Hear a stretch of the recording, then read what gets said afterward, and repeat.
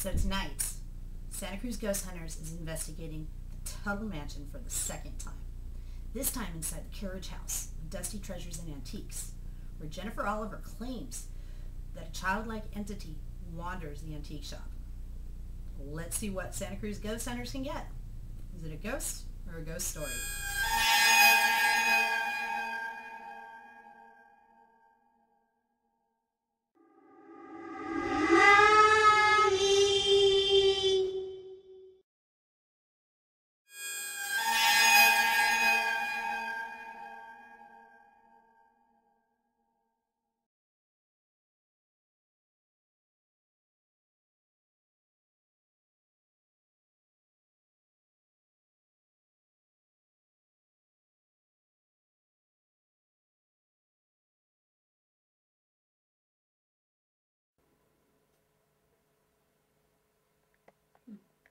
A young lad, maybe 11. Oh, we got a major flush. Do you like Jennifer? Does she keep you company? Oh yeah. Mm-hmm. Do you want to leave here? That's a good question. Turn the light on if you want to leave this house. Oh. You're stuck. Can I help you, please?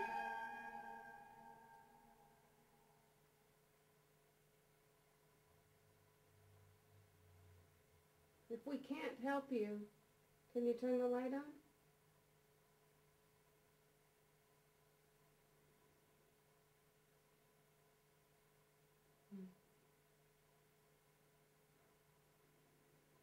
We can't help you?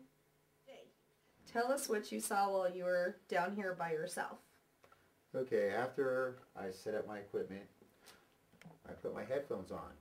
And with my headphones, I could hear everything really vivid in this area.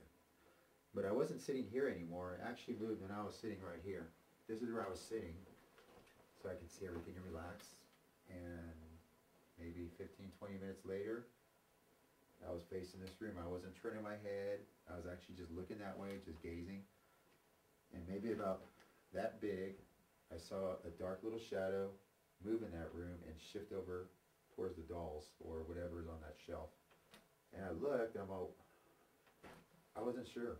I wasn't sure if it was real, if it wasn't. But I got up and I walked out for a couple minutes and came back in, and I had to ponder it. And you know, that's just something I saw really fast. It was probably like 1.5, 2 seconds. And yeah. I had my headphones on, and I was in this little world of my own because I can hear everything. I can hear music outside. I can hear traffic. And when I saw it, kind of like combined everything together in a way. I was like, did I just see something?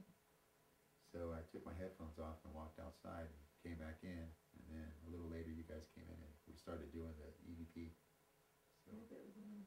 session. Yeah. But it's interesting you guys are asking about a small child because the shadow reminded me of something like that. It wasn't shaped like that. It just wasn't big. It was smaller. So when you guys start asking during the session, I was thinking, what a coincidence. You're asking about a small child. So you didn't realize that was there was a small child in here I didn't. in a previous session? Yeah, talking normal voice. What if they're attached to something like an object? Because it's like now that they got antiques in here, that's entirely possible. What up? Oh, which one? I promise not to sell it.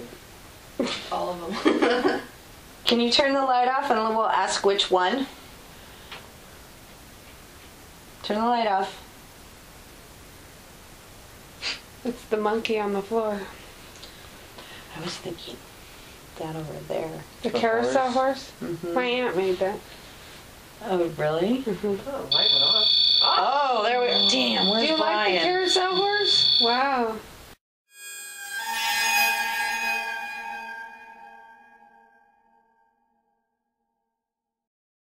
Earlier this evening, we were talking about the toys, if this energy or little boy that we're assuming it is, liked specific toys in the house. When I mentioned the rocking horse over there, all of a sudden the REM pod went off, and like something just shot right by it. running towards the rocking horse. So that was really cool. Kind of interesting. She's really scaring you? Bad? Go and scare her. No, don't. Stay here.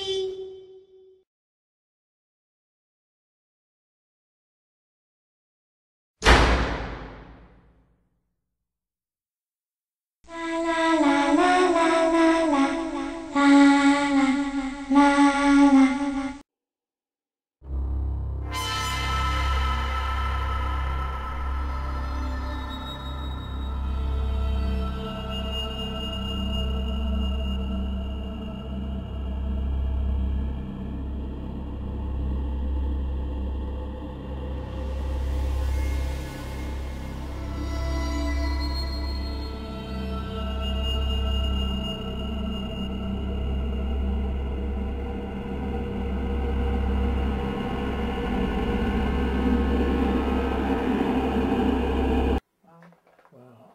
It should be. Oh, this is like. Oh, they're both going off. You see that? Look at that. The How cute. There's the other one.